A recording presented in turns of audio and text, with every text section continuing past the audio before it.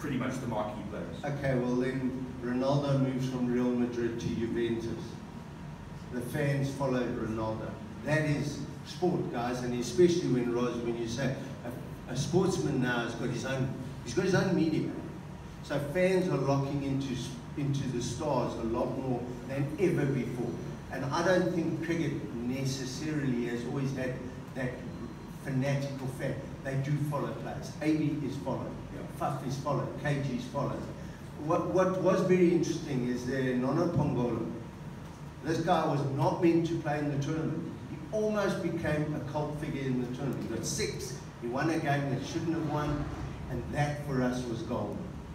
But, I mean, that's because the product was good. That's because the cricket was good. Yeah. The cricket was good. The cricket, guys, you can ask the players, you ask some of the Aussies said that the Zanzi Super League quality of cricket was some of the best cricket they've played. It's stronger than the Big Bash. Now, I don't know if that's just selling to us, which it could be, but it was good cricket. Yeah.